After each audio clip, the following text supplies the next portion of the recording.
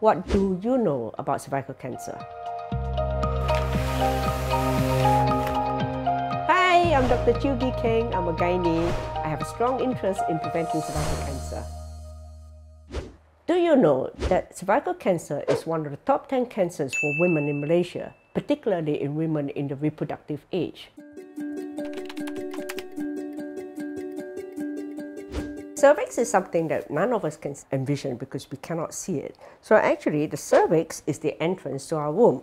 So if this is the womb, this is the vagina, this is the cervix, a part of our body that only the doctor can see when you go and have an intimate examination.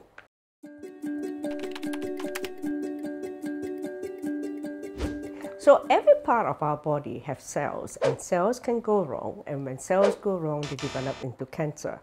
So the cervix is a very particularly vulnerable part of our body because every day the cells in our cervix is continuously changing from one type of cell to the other. So the cervix is vulnerable to an infection called the human papillomavirus infection. Human papillomavirus is otherwise known as the HPV, and the infection causes the cells to go through changes that can eventually turn into cancer.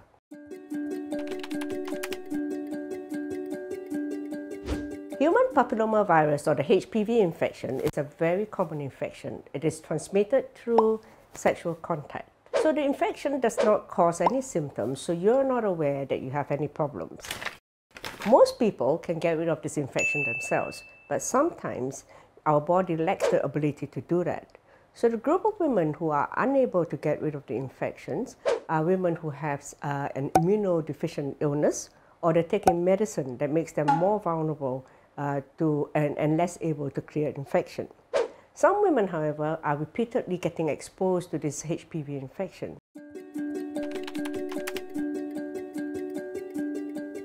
So this HPV infection causes the cells in the cervix which keep changing, and over time it develops into what is known as a precancerous condition, and some people call this the CIN, C-I-N. Okay. Now the CIN also, like the HPV infection, does not have any symptoms. So again, you are not aware that you have this problem. Now over a long period of time, this can then turn into cancer.